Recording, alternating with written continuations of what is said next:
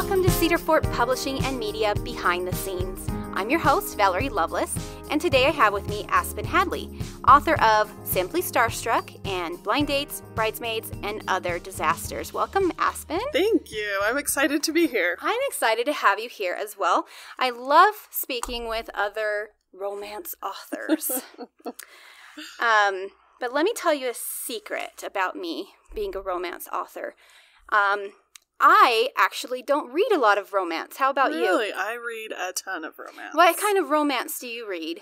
Well, oh my gosh, like everything. Sometimes I'm like, let's maybe break out of the romance genre and give some other things a try. And then you go right back to romance? And then I'm like, well, that was good. That cleansed the palate, but now we're back. I really like lighthearted, uplifting. Mm-hmm. You know, I want to laugh. I want to not be embarrassed if, like, my children come across my books, what I'm reading, meaning. So I tend to read a lot of historical because you like the Regency clean. And yeah, I like contemporary if it can stay cleaner. Yeah. Which is tough to find. It is. And that's what your books are, right? They're contemporary and they're clean. They're contemporary, they're clean, I would consider them like a romantic comedy. Mm-hmm. There's a lot of laughs, a lot of fun. Kind of what I would want to read. Right. You know? And it's hard to find. But YA romance is kind of fun sometimes too. Although, I mean, I'm in my 40s now, so I feel a little detached. I'm like, oh yeah, people feel that way, but I've kind of moved past some of those Twitter-pated stages. Yeah, so. I'm near 40 as well. Mm-hmm. Do we admit that? I'm going to cut that part out. Do. Let's cut that out. We're near 30. And I kind of struggle with that too. Like, if I feel like a good romance novel has to be like a younger group, right? Right. But I also want to write about, like, adults, too. I usually choose, like, 19 to 30 as my age range because it makes me feel kind of comfortable. But I'm even out of that age range now, so I feel kind of weird about it. I mean, we still feel love at this phase in our lives. So maybe we should do something about that because I bet you most people who read romance novels in the first place are in our age group. I would think so, because that's when you can, like, afford to buy the books you want to buy, and you can carve out a little time. Mm-hmm. Well, I mean, sort of. I mean, we just do it. You need to carve out that time, right? Whether we can or not is not the point. Yeah. We just make the time. I would not be surprised if the reading demographic is older than the characters are. I'm going to look into this. We should. I bet there's got to be a way the Cedar Fort can look into this. I mean, if someone could, it should be the book publishing. Right, it should be them. Yeah, we should definitely look into that because it just feels weird to me to be writing about people that are so much younger. Right. But that seems to be what sells, or that's what they're telling us is selling anyway. Not Cedar Fort, but I mean, like, I feel like the other media is telling us that. But I think if you do start to write older characters, you get into some complications that maybe people aren't looking for in novels. You know, because my first book, she's actually a widowed mother. She's 29. Now I can't even quote myself. Is she 29? I feel like she is. But she has like a 6-year-old, 7-year-old son from a first marriage. And I think it was interesting talking to people because some people, like in my age bracket, were very comfortable with the mother role as part of the romance. But like my teenage daughter who read it was like, I liked your second book better just simply because I've never been a parent. I don't really relate to the parenting aspect of dating with a child. You know what I'm saying? Right. So I think if you started to write older characters, then you begin to bring in, well, do they have children? Do they have divorce? Do they have death? It gets a lot more complicated, doesn't it? So it's really easy to write a lighthearted romance with a younger character whose life is still simple. Yeah, and it's like the fresh first love, right? And maybe that's what maybe we shouldn't try to force the older age thing. Let's just draw on our first blooms of love experiences that everyone remembers and just have fun with that. Yeah. I notice what a lot of stories, and not, like I said, I don't actually read a lot of romance. That's why I wrote one, is because I wrote one that, like, worked for me. Sure. Yeah, absolutely. But I noticed that they do a lot of multiple storylines with different age groups. So you kind of do get a little bit of, you know, and I kind of did that with my sequel, which isn't out yet, but she had the main character had an older sister, and it was kind of more, the second one was more about her. And she's like 26 and already a spinster because it was Victorian era. So. Right. Which I think even in our society, I mean, it's very easy. Like my second book, the main character is 27 and feels a little left behind. Mm-hmm.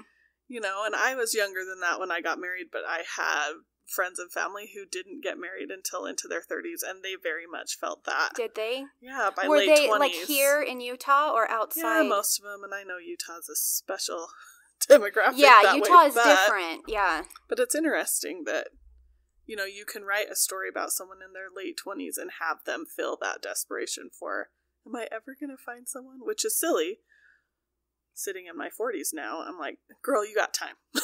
You're going to be just fine. But you can play on that no matter what, you know, historical or contemporary, I think. Yeah. That's a natural feeling is you've been watching all your friends get married and feel left behind. Mm-hmm. So. One thing, I don't know about that because I got married way too young. Right. But one it was like illegal for me. I don't know what my parents were thinking. Anyway. I don't either. I'm like, Mom, Dad, why did you try and stop me? And I'm like, oh yeah, because it was me and there's no way they could have stopped me. That was happening no matter what. But you know what? We're both still married, right? Yes, to the same person. So it worked out. It did. It does cause a few complications, but it can work. It can. I mean, if you find a man like I did who's willing to raise you out of your infancy into adulthood. How much older than you is he? Actually, we're the same age, but I laugh all the time. Like, he is so much more grown up than me. And I just, thanks for raising me, babe. That was real nice of you. That's hilarious. Oh, that's so funny. What were we talking about? I don't even know. Oh well, it must not have been that important if we can't remember. That just got me so off guard. Oh, okay. So your stories, what are these sequels? They are not. They are standalone. They're standalone. Yes. Different characters? Different everything, really.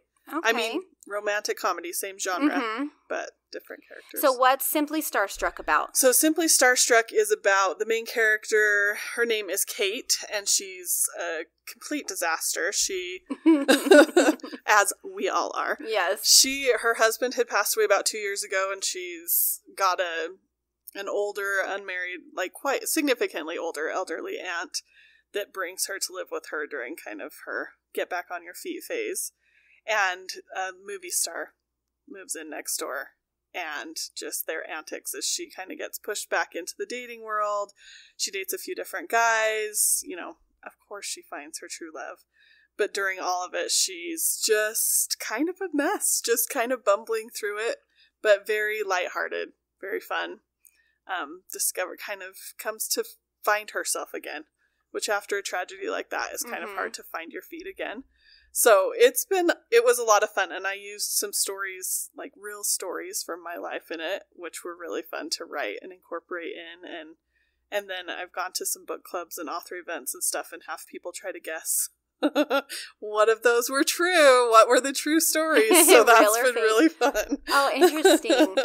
So with those kind of topics, like being widowed, and what did you draw from for those when you were writing about that? So it was kind of interesting. So my brother passed away 6 years ago, and him and his wife were married for 10 years before he passed away, and then she got remarried a couple years ago.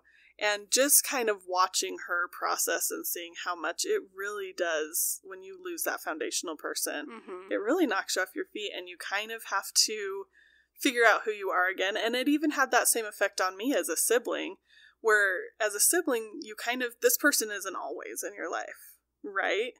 And so to have them gone and be like, oh, my foundation cracked a little bit.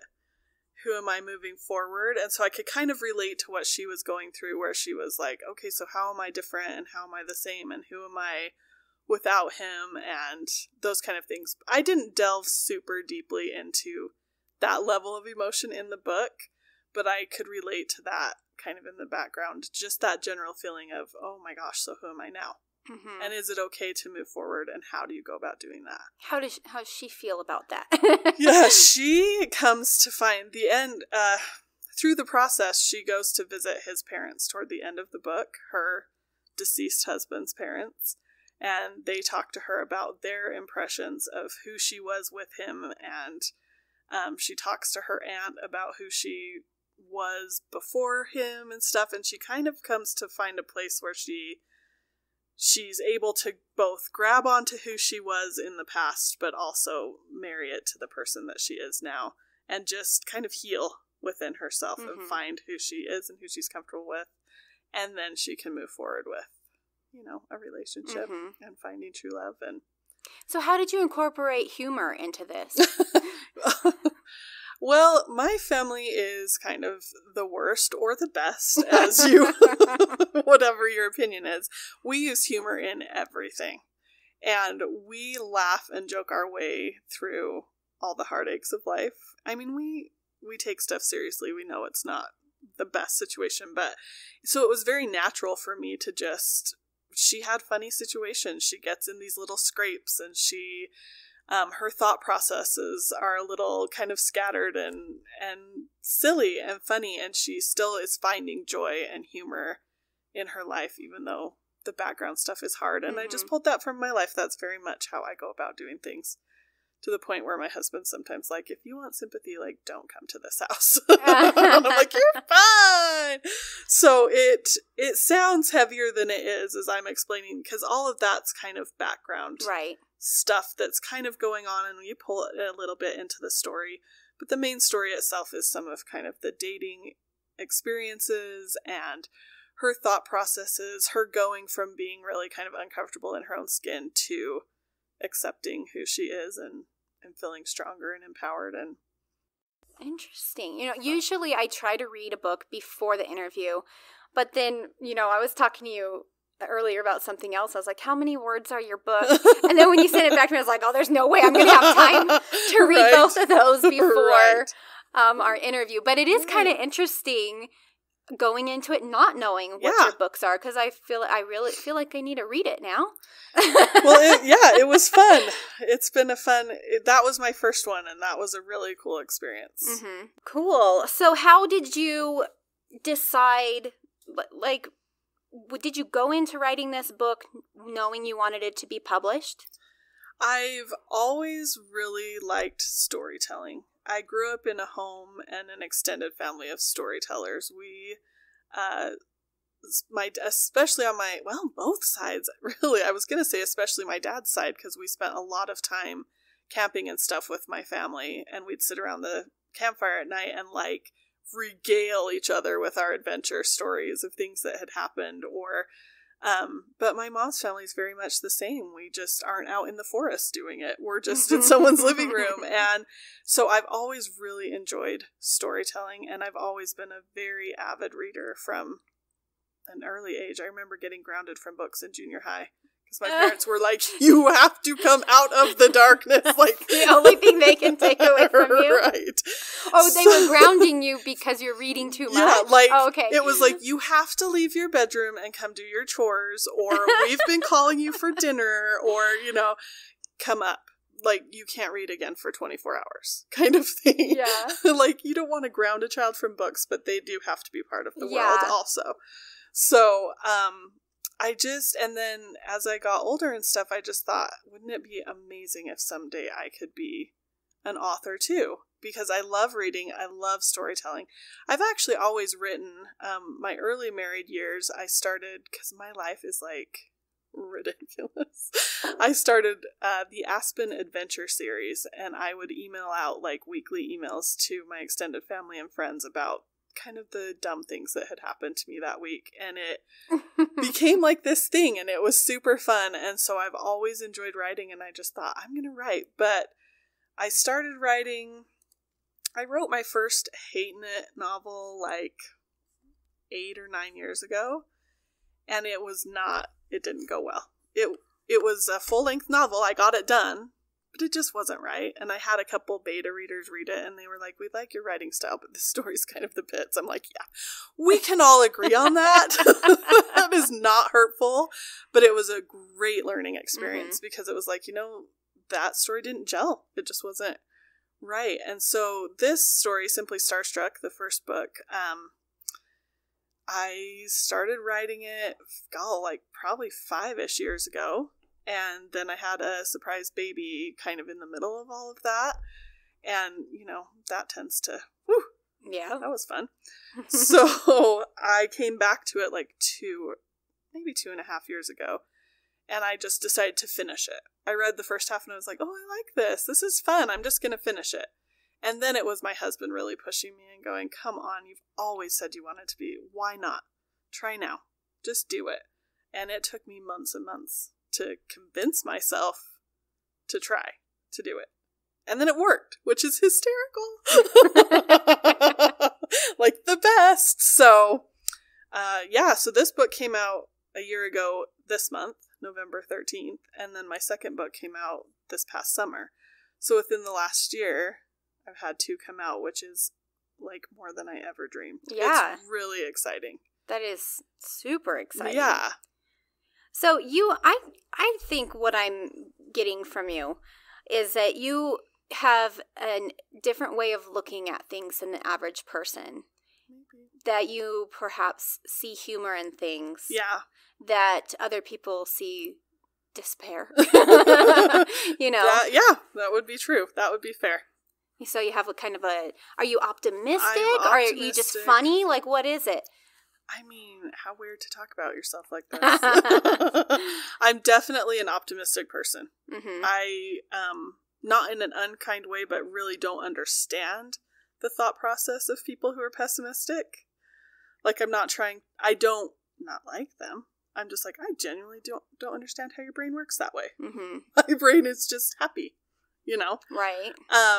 And things are really funny even when they're not. Right. Like, there's humor to be found in all places, and it's not hard for me to find it. So I can take things seriously. I sound like a terrible person saying this. I can take things seriously, but it's very easy for me to find the humor. Well, I think that's a better quality, is to be able to find the humor in things I hope rather than be serious all the time. I'm not overly stressed. I mean, life is stressful. There's stuff that happens that's difficult. I am raising 4 children. Right. And a dog. And a dog. Which is like my 5th child. And I mean, there are definitely stresses that come with life. But there's also so much happiness in the ridiculously of it. Are you just like able to see the outcomes of things better? Like, oh, that won't matter. Like everybody thinks of things that happened a long time ago, and they're like, oh, well, we'll laugh about this in 10 years or whatever. Right. But you're laughing about those things now. How do you do that? Which is hard on my family sometimes. If my kids will get, embarrassed or something, and I'll just be laughing my head off about. And they're like, this time it wasn't funny. Oh, it was. I don't know. I mean, I think it could come down to that nature-nurture talk. I was raised in a very optimistic, upbeat, everything's going to be totally fine home. And that's very comfortable and natural for me. My husband is my total opposite. He tends to worry about things, which is good. I think our home probably benefits from having a very grounded, I joke that we're a game of tetherball. He's the pole, and I'm the ball that's like winging all over the place. And I think it's good, but it has not ever been a struggle for me. I don't feel like it's something I have to try to find the humor in situations. I just kind of think stuff's funny. Interesting. I'm not a disrespectful or anything. It's just, life's pretty funny. My daughter several years ago was getting baptized. If she listens to this podcast, she will murder me for telling this story. But she was getting baptized into our church, and she, the stake center that we were at had this book you're supposed to sign, and they want you to sign it in Sharpie marker, and it's the name of every child that's been baptized into that, right? Mm-hmm. And I was chit-chatting with someone, and she writes her name, and for some reason she feels like her name's the most important name in the whole stake ever, so she takes up like 6 lines, so it's giant. And I know this is a podcast, so each letter's like a good solid 6 inches high. It's not, this is like a wedding guest book. So she's taken up like a half a page in black marker, and she taps me on the leg, and I look over, and she's gotten distracted halfway through her name. So our last name is Hadley. Her first name is Cadence, like a drum beat. And she's written Cadence. I can't even hardly tell it. Cadence Hadence across. I look over big as possible. This big, like 6-inch black Sharpie Cadence Hadence. And I look over and I'm like, that is the funniest thing I've ever seen. And she's like, it's not funny. People are going to be so upset. I'm like, why? No one's going to open that book and be like, how dare she? Like, every person ever who opens that is going to be like, that is a hysterical 8-year-old girl like thing. Nobody's going to be mad. And it normal people. Yeah. And I could see, other people in my life being like so embarrassed about that, or so upset, or, oh my gosh, that's not good. How do we get rid of it? What should we do? And I just don't think that way. Mm-hmm. I'm just like, that is going to make someone's day. Someone is going to turn that page and just be like, and yes, Cadence Hayden. Yeah. Someday she'll laugh at it, too. And she does now. The other day, I said something about it, and it's been 6, I don't even know how old she is, 6-ish years. And she was like, it's funny now. I'm like, oh, good. It was funny then, too. I think I remember when I learned to laugh at myself. Mm-hmm. Life became so much easier. Yeah. And just like, if you trip or say something ridiculous, it's just life is so much better if you can just laugh at yourself and realize that everybody is ridiculous. Everybody's a mess. A majority of the time. Everybody. And if you can just be, even if you can be the leader of that and show people in your life, like, it's totally fine. Mm-hmm. I am still lovable. I still have a lot of worth and value, even though I'm a major disaster. Even though I fall downstairs and, whatever else. I mean, there's... Well, now I'm worried because we got to get you downstairs to get out of here. You should be worried. I'll get some help. Before you leave, let me go grab some help. And it's hurting more and more the older I get. I don't, gracefully bounce like I used to. I went through a stage when I was in my childbearing years, and every winter I would slip on the ice. It was getting ridiculous. One year I fell like 3 times on the ice. Shoot. Ended up at the chiropractor for like the whole last trimester of my pregnancy because I couldn't walk if I didn't go every day. You are kidding me. That is brutal. It was a disaster. But that's the kind of just life stuff. Yeah. But it is funny because I was so huge with my son. And that was the one that I got really, really huge with. Yeah. And I could barely walk. And I kept falling. Since I didn't really get that hurt, we can laugh at it now. Absolutely. In the moment, I do try to say, are you okay? Yeah. I don't always make it without laughing, but I do try to get the words out. Yeah. I frequently have where I'm very concerned, but I'm also laughing at the same time. Definitely. And I don't know if it probably seems really insincere, but we are who we are. I mean, we can try to grow up, we can try to be mature, but we're going to giggle all the time about something. Well, let's talk about some of your readers are interested in ebooks versus paperback. Okay, so I'm super old school. I really love to hold a book in my hand. The battery's not going to die. A child's not going to think they get to play a game on it and misplace it. You're not going to lose the charger. I do totally understand the benefit of ebooks where you can load them up and it's a lot cheaper. But there is something very fulfilling for me, like sitting in my house surrounded by actual books. I have books everywhere. It's a collection. Yes. Like if it doesn't physically exist, it's not a collection. Right.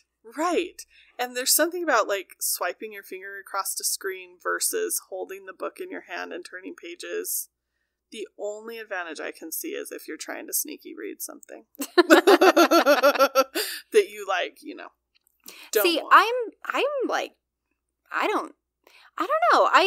I like the convenience of ebooks. Yeah, like I can a lot. see that. Especially if it's on your phone, then you can read in the dark. You could read while you're waiting at the doctor's office without having like a ton of books with you. Right. And that's the other thing. You can have a ton of books with you. Yeah. But I also just really like a book. I just really like having my book there when I'm like snuggled up at home. So I'm kind of like, it just depends on the book. It depends on the day. Yeah.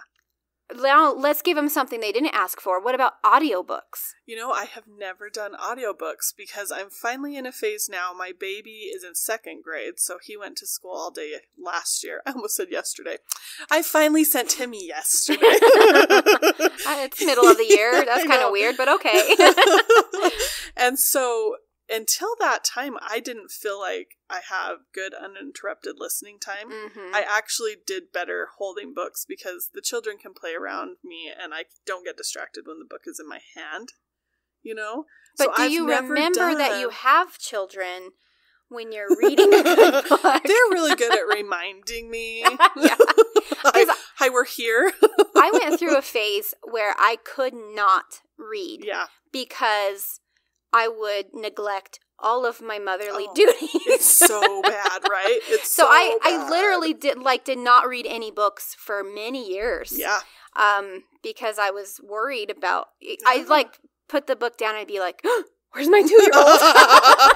Or it's when too quiet. Yes. Or when they're in bed, you're so dang tired, like you can't even read a book, you're falling asleep. Yes. So there are drought years, definitely. Right. And also, I don't drive that much. I actually love to drive, but I joke all the time. My whole world is like a 6-mile square radius between the grocery store and well, thank you for leaving school. that to come over here today. I really broke new ground today. So there's just not enough time. My drive to work, I just started a job this year. My drive to work is 4 minutes. Trust me, I've timed it.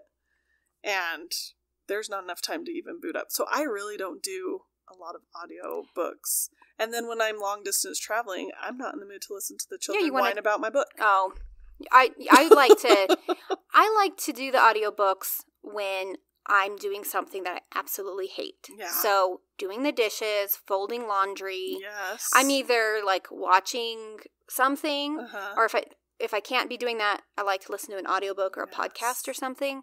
I think that's how a lot of people are starting to be. And I think you're right. I didn't drive that much either when I was staying home with my kids. And so it was kind of the same thing. I didn't have a super big need for too many audiobooks. Yeah. Yeah. But really what I would like is a platform where I can have all of them. And then I can switch from audiobook to ebook or just go pick up my book. Right. They should sell packages of all of it. Well, you know how you get like DVDs now? Yeah. And it comes with like the digital one that you can download or watch online anywhere. Yes. Like they need to be doing this with books too, don't you think? Cool. That would be super cool. Because there are places you just can't listen, so then you could pull out your then you e-reader pull out your book. Right. Yeah. Exactly. Cool. I need to take your advice on that because I only work like an hour a day. That's my awesome job. It gets me out of the house because I was going a little stir crazy at home all by myself. And writing, a lot of people are like, but you write. I'm like, but writing is a solo endeavor. Yeah. So my whole day really is alone, whether I'm writing or doing And I can tell you're super extroverted. So that would be I'm hard. good at extroverting for situations like I this. see. I'm okay to be at home, but not... I just found that's by kind the of end how of I the am school year, too. I'm kind of like I can go either way. Again, like right in the middle. Yes, but I'm finding I enjoy getting out. But my addiction. Have you done Marco Polo? I have. Oh, good grief. I'm not addicted to it.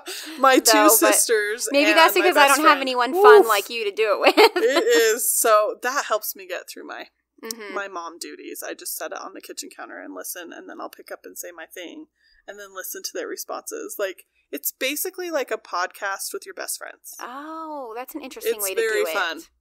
But I would probably mentally benefit from doing something like intellectual during those brainless activities that all of us moms have to do. Yeah, and that was the thing with me was my brain has to be going probably a lot faster than other people's all the time.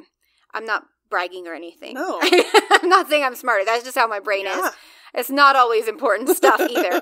And so it would help me kind of, channel it. Yeah. And I would listen to podcasts and do YouTube channels that are kind of more like a podcast about crazy stuff. Yeah. Just anything to get me out of your head. Not focusing on just washing dishes or whatever. Well, because it becomes so monotonous. Yeah. And you're just like, I can't look at another dish. Mm-hmm. Yeah. But it has to be done. It does. Someone's got to do it, and we all know who's not doing it. Yeah. The other My stress level would go down if I do it that way. Or, I mean, it still does. Because actually now I work like full time, and I still have to do all that stuff. Know, which is a lot. So, yeah. So, like, doing something to occupy my mind makes my stress level go down while I'm doing that. Yes. Now, I don't think everyone is like that. Well, you can't start thinking about everything that's coming up. Like, oh my gosh, then I have to do this and this and this and this and this, and starting to feel overwhelmed. Mm-hmm. Your mind is engaged in something else. I get stressed when I don't have anything to do. Is that weird? Only if you're not lazy. Okay. It depends on the day for me. Yeah. Some days I wake up and I'm like, there's nothing on my calendar, and that's really depressing. And other days I wake up and there's something on my calendar, and I'm like totally bummed by that. It just depends on the day and your mood. And if everything in my life could be mood related, it would be perfect. No, I get that though. I've had days like that as well. Yeah. Yeah. And it's that whole staying at home thing. Like, you get used to not having a schedule. Yeah. And I actually would get stressed when I had like a busy week. Mm-hmm. But once I get in that busy zone, yes, I'm like, you're just busy, man. Yeah. You're just doing it. I'm just doing it. There's nothing else. Just busy. No, I actually don't like being super busy. Yeah. But it does help the days go by faster. It does. Especially if you love what you're doing. Yeah. That really helps. It does a ton. That really helps. Absolutely. So what would you do if you weren't a writer? I think that's a terrible question. Because now we dig deep to the truly who I am. I don't even know, because I would be a professional traveler and nobody can do that. I'm not Rick Steves. Actually, I wouldn't do it Rick Steves style, because I'd be like a professional lounger in the forest. Just traveling around seeing different places. Because he does like hard traveling. Yeah. Like, he walks everywhere. He can't just go look at the Leaning Tower of Pisa. He has to go to the top of it. Yes, and then tell us all about it and learn stuff. And that's just exhausting. He has to like do all this research and stuff. Right, it's the worst. Yeah. But I honestly, I mean, as non-motivated as it may sound, I was perfectly content being a mom and just doing that stuff. And I always wanted to be an author. So being an author and a mom is the coolest. Yeah. I don't know what else I would do. That's why I don't have a college degree. Because I sat in college classes for 2 years and was like, I mean, I'm getting all my generals done, but I don't know what I want to do. I'm a super late bloomer. Mm-hmm. I still had some growing up to do. I'd probably just be content to just be me. Yeah. You know? Well, and that's what most authors are. Yeah. Yeah. It doesn't really change that much about your life unless you, like, become J.K. Rowling. Right. But, or is it Rowling? Whatever her name is.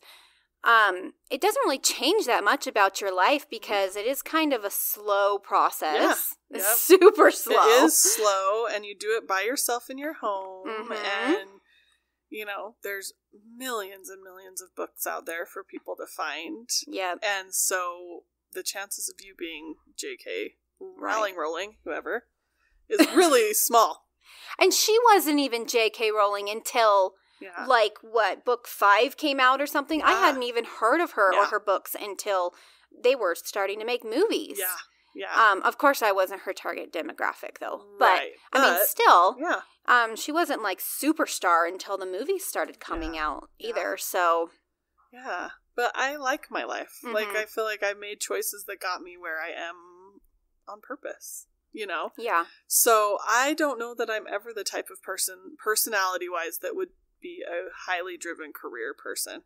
I live in kind of a place where I like to tell stories. I love the flexibility of being my own boss, you know, and kind of traveling and coming and going and just taking care of my people. That makes me happy.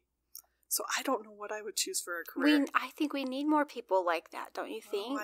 I mean, the way we raise our children is so important, and we keep de-emphasizing that in our culture. Yeah. And, like, putting it on teachers and stuff or something. Yeah. And TV and tablets and stuff. And I think we definitely need to re-emphasize just having someone there to raise somebody. Yeah. I was thinking the other day what a privilege it is, how much I like that my kids just know I'm there.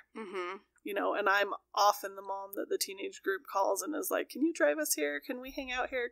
You pick us up? And I love that even the friends know, oh, their mom is always around. She'll help us out. She'll be there. I like being that person in their lives that is somebody that's there that they can count on. So I don't know what I'll do when they're all gone. I'm going to keep writing. I'll be the grandma that's there. Keep writing. Yeah, I bet you'll still have plenty to do. My mom you have 4 kids, right? My mom had 7 kids. Oof. And she spaced us way out. Yeah. Way out. When my youngest brother was born, my oldest brother was 21, I want to say, or something. Gosh, yeah. Maybe even older. Yeah. Because anyway. Of course, I was supposed to be the last. 8 years later, my little brother came along. Oh my gosh. Were you just super upset about that? No, I wasn't super upset until he started acting like a little brother. Like around the toddler ages. And then I was like, this is ridiculous. This is annoying. I basically am like you know how a last child is kind of messed up. I basically am a messed up last child because I was for 8 years. For a long time. And I was the baby girl too. Yeah. So there's that. Yeah. But yeah. I loved my little brother so much. Well, I mean, I still love him. But like, I loved him so much. He was like a little doll and a toy, but he hated my guts. Oh, like he didn't, because his personality, he didn't want to be touched and cuddled and, you know. So we had some rough years trying to figure that out. And then the age difference that's big difference. Made it kind of hard. That is tough. He always thought that I didn't like him. And then one day I was like, you know what? I loved you so much. And I would always squeeze you and hug you and kiss you and want to play with you. And you just didn't want to be around me. You didn't like that. And so you would always like yell at me and get me in trouble and stuff. And he's like, oh, okay. And like, it changed his whole perspective on our relationship. Right. And she's like, oh, she does love me. I was just a difficult child. Yes, put the blame back on him where it belonged. Yes, that's right. I like that. And I learned that from being the last child for 8 years. I bet you did. That's how I learned how to manipulate people and get what I want. That's right. But you never do that to your husband in case he's listening. No, never. Obviously. Mm-mm. And you know where the line is. Right. And I'm not smarter than him either. No. Where do you lie in your family? I'm the oldest. Okay. Mm-hmm. And how many siblings do you have? I have 3 younger than me. Yeah. Yep. And I'm the boss and the favorite and the best at everything. The joke when they wanted me, I was putting together my author bio for my books. I didn't actually submit this, but I typed a line in there that Aspen Hadley's the favorite child in her family. And then I sent that screenshot to my sisters and then deleted it and sent it to Cedar Fort. But I let them think for a little bit that was totally going into my novels. Did they think it was funny? Oh, yeah. Because I do that kind of stuff to my siblings all the time, but they don't think I'm funny. They just like either ignore it or just get mad.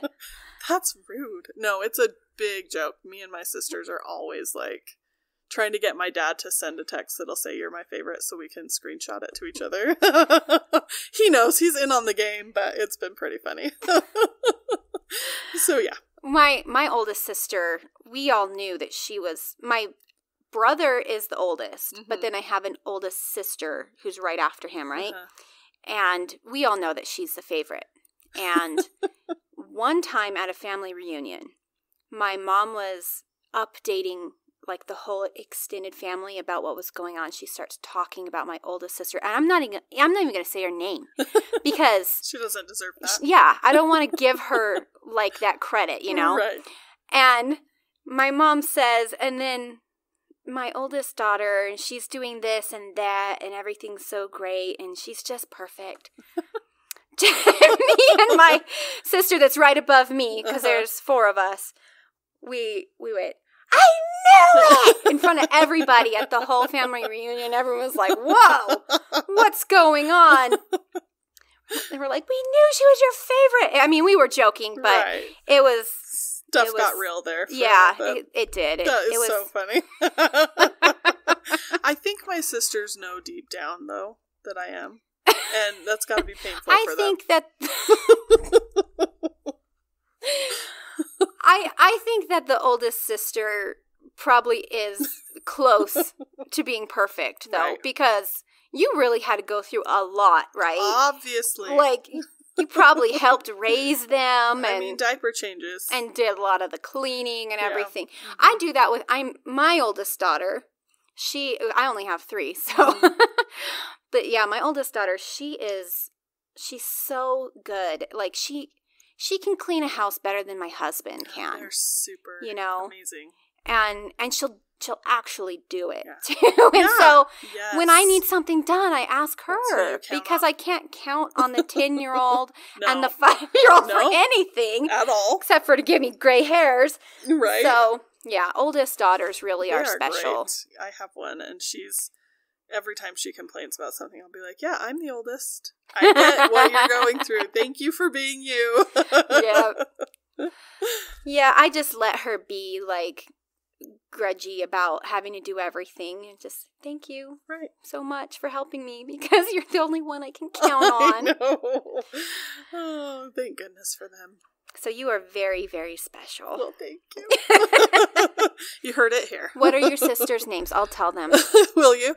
My Camille. And Emily. Camille and Emily. Aspen is the favorite, and she is the most special because she's the oldest daughter. That's pretty official as far as I'm concerned. Mm-hmm. Yeah. You heard it here first. Or last. It's the last time you need to hear it. For today. Tomorrow I'll get it to another source. Well, this is going to go on the internet, which to is live like forever. Everywhere. Yeah, for eternity. Yeah. So, can't argue with that. It feels good. Good. Glad I could make your day. Okay, so let's talk about motherhood. We kind of went into this with reading, but let's go into it now with writing. Like, what's it like writing with kids? It's hard. Yeah.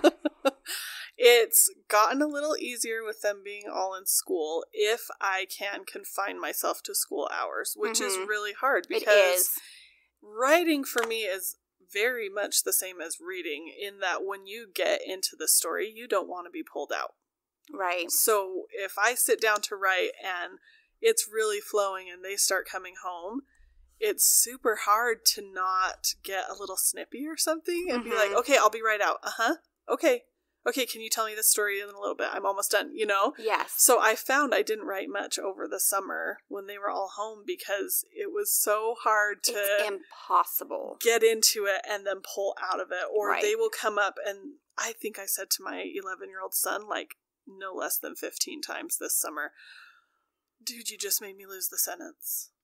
Like, there was this, like, phrase, and it was so great, and I was about to write it, and he'd come in and, you know, my chores are done, or just something completely non-emergency type. Right. You know?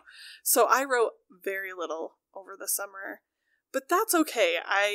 My oldest turns 16 next week, which is a little scary because, not because I have a teenager, I actually have really enjoyed teenagers so far. I have 2 of them.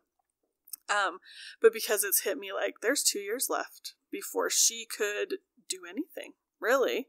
She could go away to college. Really the world's her oyster. And so if I try to maintain that perspective of, man, I'm going to have a lot of years to do what I want to do, but not a lot of years to be the mom. Mm-hmm. I mean, I'll always be a mom, but, you know, mom on duty. Right. It helps me keep that perspective and not be upset if it takes a longer time to write a book, because these are years I'm not getting back. Right. With them. That said, I don't always have a great attitude about it. I can talk a big talk and be like, oh, perspective, I love them. But, I mean, on the flip side of that, I've given 16 years to being a mom. And it's really fun to be a little selfish and kind of do something that I've always wanted to do. And so finding that balance of, okay, I'm going to write, and it's okay that you're not going to come home to a perfectly clean house today. I'll get the dishes done after you get home, and you can tell me about your day while I do the dishes, instead of having it done or whatever, you know. So it's a juggling act, as everything is. Right. But it's worth it to do something that you love. And the other thing I think has been really fun to watch is my kids watching me do something to fulfill a dream I have has motivated them to start talking about, well, what if maybe I would want to do this kind of thing, or they suddenly see, hey, you can have dreams and you can work and you can make them come true. And it's really cool to watch them watch me. Yes. Take the time out to do it. That is such a great point. And that is something that I've thought about a lot lately, because my mom, totally different generation, since I was her youngest, even further apart in generations, right? Yeah. Her whole thing was, all I ever wanted to do was to have kids. And so I got married young, and I knew I wanted to stay home with my kids, but I also had all of these ambitions and talents and stuff. Yeah. And I just sacrificed. Until all of my kids were in school and I had some time for myself. Yeah. But I was really hard on myself about being that stay-at-home mom, and it's so important. And I'm not one of those people that's like judging moms who don't stay home either, though. But like for me, we felt like it was super, super important that I stayed home with all the kids until they were actual like humans and not slobbery blobs. Do they become human? I'm still waiting. Well, just past that slobbery blob stage, you know, where they can walk and talk and get on a bus and go. and then what I realized was, I think it's equally as important that we as moms get out of the house and do really important stuff. Yeah. That is just as important as staying home and raising your kids. Yeah. You know, it's not going to kill your kids if they're babysat by somebody a couple days a week while you go join the PTA. Right. Or you go join the city council or something like that. Yep. Those are really important things. They make an impact in your community. Yeah. And I'm a little disappointed in myself that I didn't realize this sooner, but I'm still young. Hey, I'm still in my 20s. No. We get there. And I wouldn't change it. I was very much the same as you. I really just jumped into being a mom. But it was part of my process. Right. That got me to where I am, and that's okay. Right. It just took me a little longer to get around to doing it, but I mean, I still have a good 40 years left. Right. Of this life. That's a good point. It's okay. Right. That's a really good point. Is you can do it all. Yeah. Maybe not all at once. Right. But you can do it all eventually, you know. Yes. I mean, if you want to go have 12 kids, maybe you can't do it all. Yeah, sorry. That would be That's a different more power story. To you, friend. Yeah. But, you know, I think most moms probably can. I think we get feeling like when we're stuck at home, well, and not stuck because it was a choice. Right. But when we're at home and we feel stuck, that we'll never do anything after that, you know? Yeah. And then you get teenagers and they're like, you're just as busy as you are with babies. Oh, yeah. You're like, what the heck? I thought I'd have time. Yeah, I was really surprised as well. Yeah.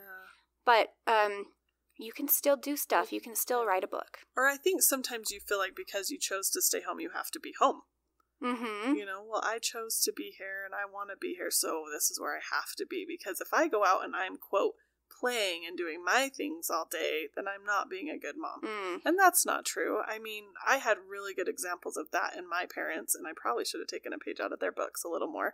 But they just included us in their hobbies. My mom's a singer and a musician, and I traveled around with her. I just sat in the audiences and listened, and that was totally fine. And my dad is a mechanic, and we spent a ton of time with him in the garage and then going and trying the things out, or up in the hills on ATVs. He just brought us along on his hobbies, and their hobbies became our hobbies. Our family's very musical, and our family's very grease monkey, and we just joined in with them, and they didn't give themselves up all the way. Certainly they sacrificed. I'm not saying they dragged us along everywhere. Right. But they included us. That's a better word. They included us. It became a family hobby. And that goes to my point, and I love that. That you can, if you're out doing these things, like I was using big examples, like being part of city council or whatever, but things that a lot of moms might say, I can't do that. I stay home. I can't do that. Right. Think of the impact that has on your children. Yeah. And how important that is as well. Yeah. Changing the world as just staying home too. Yeah, it absolutely I think we think in like very, or maybe it's just me. Maybe it was just me. But I think a lot of people think in very black and white terms that there's like this line where you're either at home or you're a working mom. Yeah. Yep. And I think we should blur that a little bit and maybe do a few other little things. Have a few things that are for you. Mm-hmm. You know, I could have been better about that, but I didn't know any better at the time. Yeah. I just did what I had to do to survive those trench years. Yeah, that's true. I mean, you're definitely, especially like when you're actively having babies. You're just surviving. You're just surviving, yeah. You're not trying to empower yourself. Right. You just want to sleep and eat. Yeah. You're just trying to power yourself, not empower Literally yourself. Survive it. Yes. Yeah, that's very true. And if you are a mom and you're at that stage right now, you know, take heart that it'll be over soon. Yeah. And all your feelings are normal. Yes, it is totally normal. You can always love, but not always like, and that's totally normal. Mm-hmm. Yep, it's rough, but you can get through it. And see how glorious we are on the other side? Yeah. Guys, it's worth it. You'll get there. Yes, and you have, you've been in the trenches, you know, you got your war stories. That's right. That just make you, I feel like being a mom and running my household really prepared me for the stuff I'm doing now, too. Yeah. You know? For sure. Sometimes I get a little crazy because I'm so used to doing everything on my own and by myself and not having to, like, work with other people. Yeah. Mm-hmm. Yeah. And I'm just like, it's been 2 minutes. Why? No, I'm just kidding. I know. Or like on a weekend night, I'll try to be like, today you should probably ask your husband what he would like to do. And then I'm like, okay, this time it's going to work. You're going to ask him and you're going to mean it. You get so used to being the boss, right? Right. Of everything. Yeah. And are you like a totally different person when you're parenting than you are? Oh, absolutely. Like the real adult Aspen. That's how I am as well. Like, I feel like if people at work or even church or wherever saw me at home, like, being mom, they'd probably be horrified. I know. People say to my kids all the time, oh, you're so lucky. You must have so much fun at home. And I'm like, we do have fun. We dance around in the kitchen all the time. We sing, we laugh. There's happiness in our home. But I don't joke around. Mm-hmm. And they have chores and expectations, and they are very respectful, and we're disciplined. And so I do think all the time, I think it's so funny. Yeah. People are like, your mom's so upbeat and you guys must have... No, it's not a party house. Yeah, and at the same time, it's like your kids don't know the real you either. Yeah. You know, they only know mom you. Yeah. And my daughter, she's 14. She's my oldest. She's starting to get where she's seeing me elsewhere. Yes. She sees me talking to people at church and stuff, and she's like, who's that?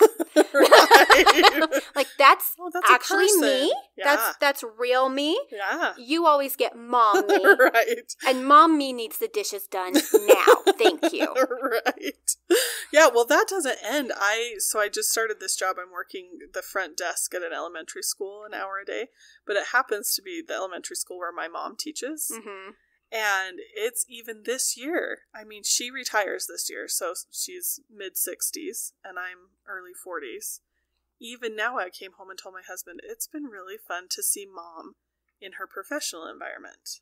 And to see my mom as, like, this is how she is with her peers. This is how she is in trainings, how she is with the principal, how she is with students. I'm seeing a new side of my mom at this age because I'm now thrown into her professional environment. And that's been really fun to see my mom in that way instead of mom and grandma. See all her multiple personalities. Yeah, that's been kind of fun. I'm like, this was good for me to have another layer of my mom that I get to see and interact with. I had a similar experience with my mom as well because she is an excellent teacher, gospel teacher. Uh-huh. And she's been teaching gospel doctrine and stuff forever. Uh-huh. But, I mean, I haven't lived at home and when I did, I wasn't in those classes. Right. So I've never actually seen my mom teach before. And when that day when that hit me and I was like, wow, I have no idea what my mom is like as a teacher. It's like, Mom, can I bring my kids over and we'll do the come follow me with you and you can teach us, and then I'll get to see you teach before you die. And, see that other side of you. Yeah. Because we're like schizophrenics, moms. We have all these, not just hats that we wear, but personalities too. Seriously. Yeah. Absolutely. And I think it's fun. I used to get embarrassed of my mom at the grocery store when she would talk to strangers. Because I was like, who are you? What have you done with my mom? You can't just talk to And now I do the same thing. Because you're desperate for like a little adult And you're like, oh, she's a woman. She has kids. She understands. Hey. Do your kids every time they're like, so do you know them? Yeah. I don't. I've never seen that person before.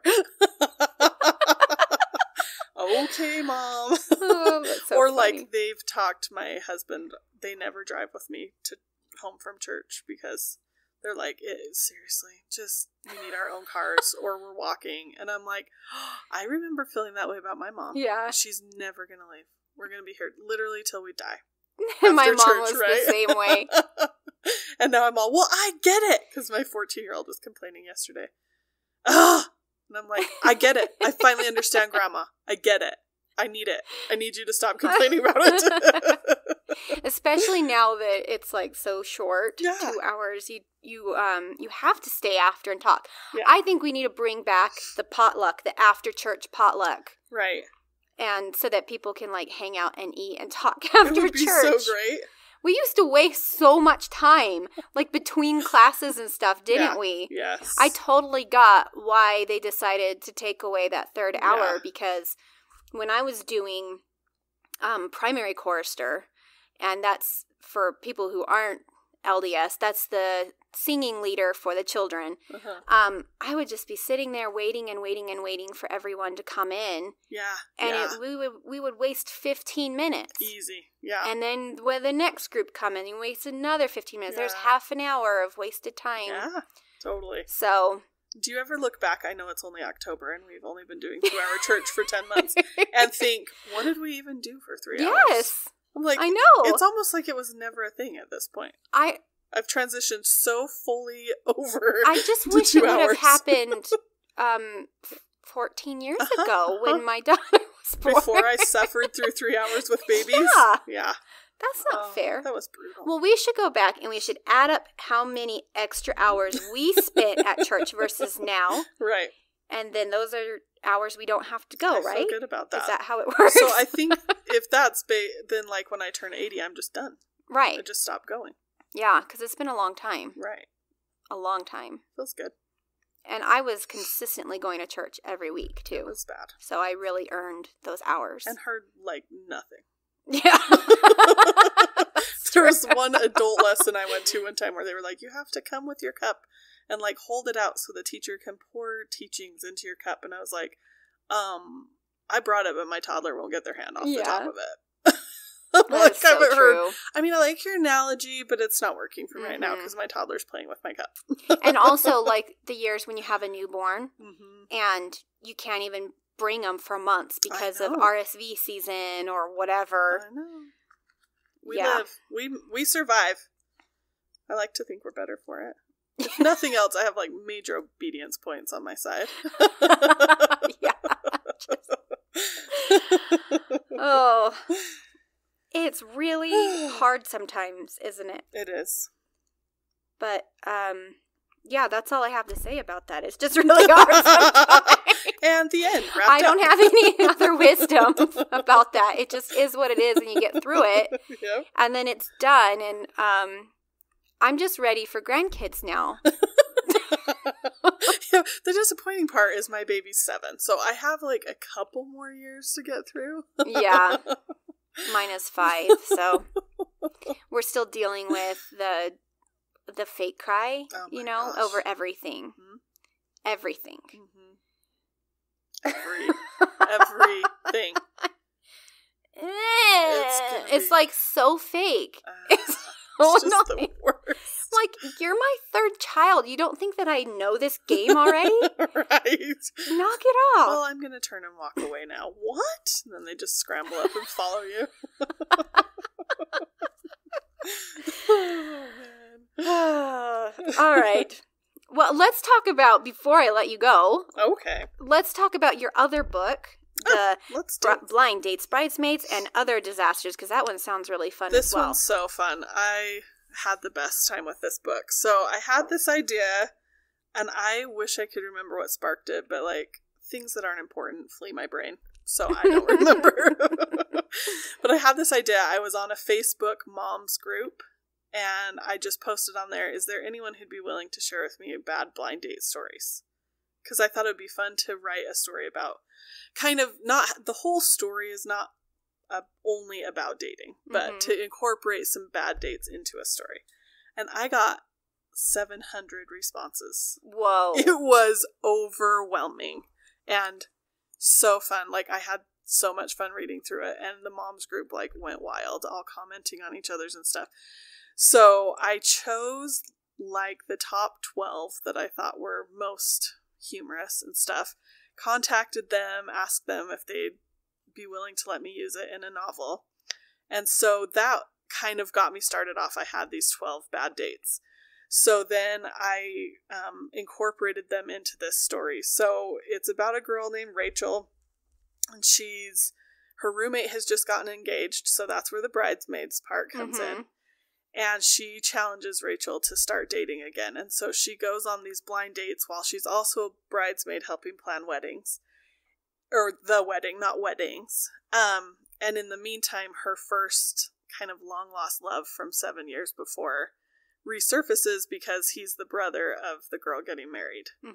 And so it's them, their kind of second chance romance while she's going on all these blind dates, while she's helping plan this wedding. And it's so fun. I had so much fun writing this book. And people will comment or send me messages or whatever on social media and be like, there's no way those dates are true. And I'm like, no, they're true.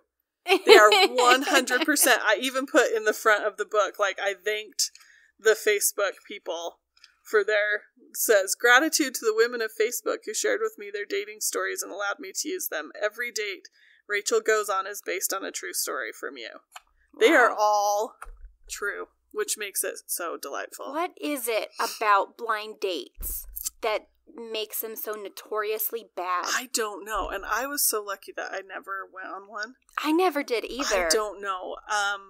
Because you think you should be safe if it's a blind date where someone has set you up. But No, it's not. I don't know. Is it like our expectation about it? It could be. It could be that, well, that was maybe about to sound mean, but maybe people who can't find dates normal ways, it's for a reason. I don't know. That sounds horrible. I apologize to everyone I know and love who isn't dating but wants to be. Can we delete that? I don't think so. I don't have any way to edit that out. I'm sorry. Anyway, I don't know, because it's not women that are weird. It's not the women. Men. You know, I mean, well, I was on a mom's group, and I have talked to other men, because this brought up, when I told friends and family, holy cow, I got 700 comments. You know, it brought up a lot of discussions within my social group, but even then, it was 99% stories about guys. It's not women that are weird. And so you can't blame women for not wanting to date, because this is what's happening to them. I mean, they're weird. They're wacko. Give me an example from the book.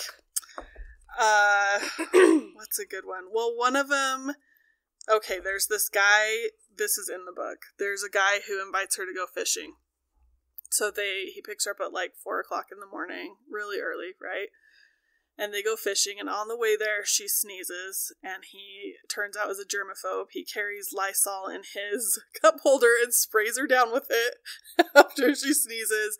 They get up there, they get onto the lake, he tells her they're not allowed to talk, so they sit on the lake for 4 hours in dead silence. Not one word. She's not allowed to say anything, because it might scare the fish away, right? And then when they get out, he like re-Lysols her, and then he asks her to wash her hands. He follows her to the restroom and sings the like ABC song twice while he watches her wash her hands. I mean, it was just absolute craziness. What? So that's all totally true. The only thing I did was add in like conversation and stuff about it, right? So kind of flesh out the story. But yeah, I mean, there's another one where I'm trying to think of the really good ones, although I don't want to give the really good ones away. She gets hit by a car by one of her dates because he's just so dumb. She gets taken to a little league baseball game. She thinks she's going to like a major league baseball game. She's going to little league with and gets picked up in the minivan by the aunt whose son it is. And I mean, there's just so many, and they were all totally true. But it's never a woman perpetrating the problem from the stories that I have gathered, and I think that's really interesting. Are we putting too much pressure on these guys to like come up with date ideas that they're just I mean, like they're scraping the bottom of the bucket or something. I don't know. Because I mean, I could see if someone had called me and said, I'd like to take you out. Do you want to go to my nephew's baseball game? Okay. That seems like fine. A third or a fourth date to me. Right. But, like, give him a heads up.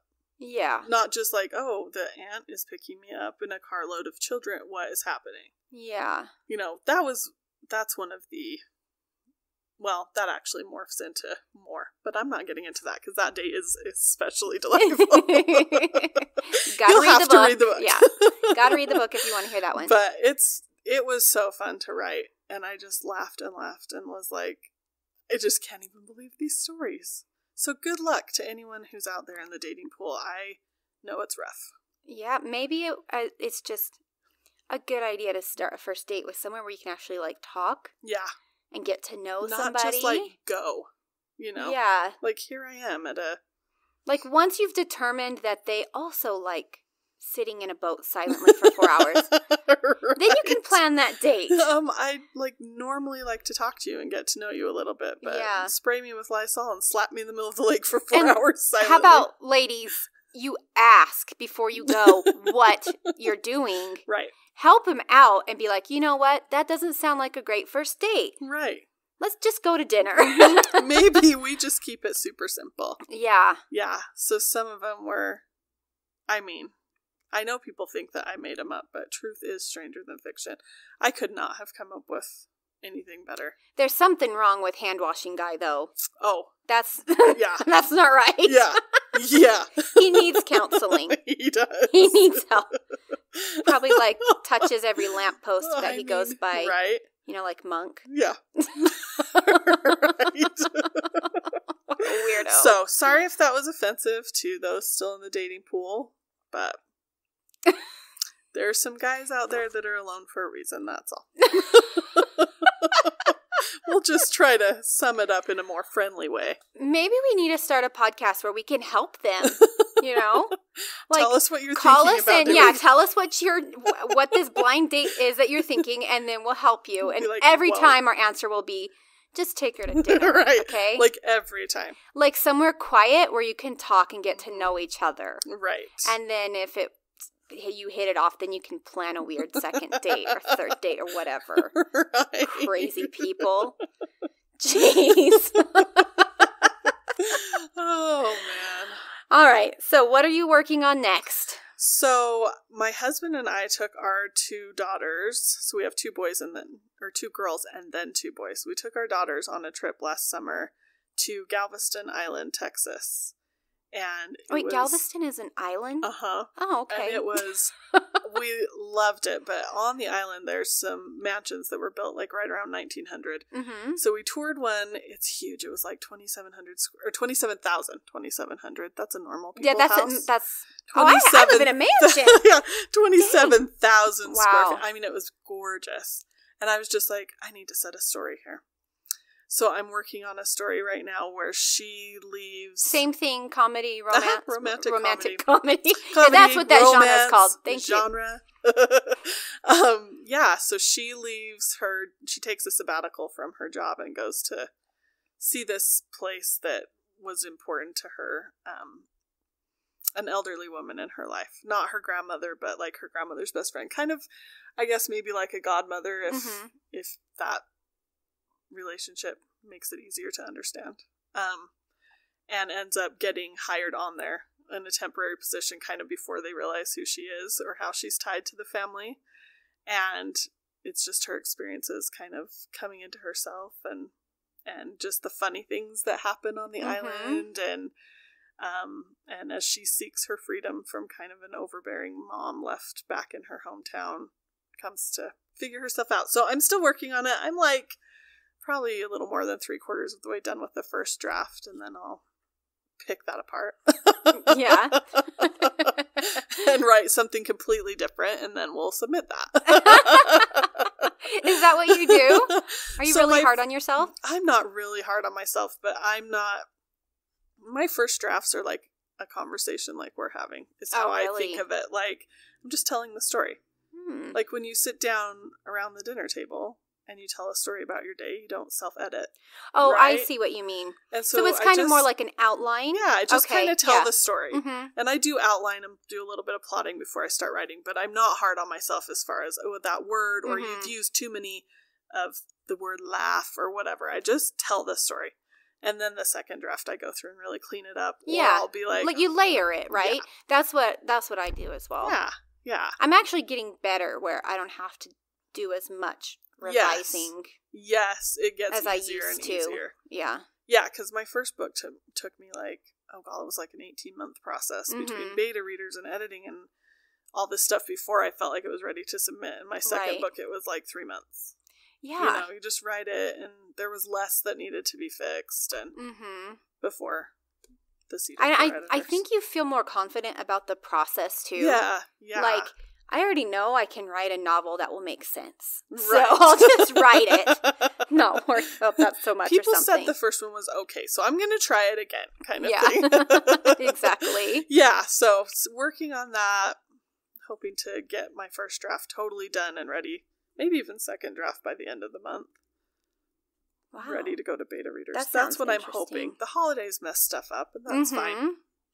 They do. It just is what it is. Well, just get it done before summer and you'll be fine. That's the goal. And where can everybody find you on social media? So I'm on Instagram at Aspen Hadley Author. And then I'm on, actually, Facebook is the same, Aspen Hadley Author.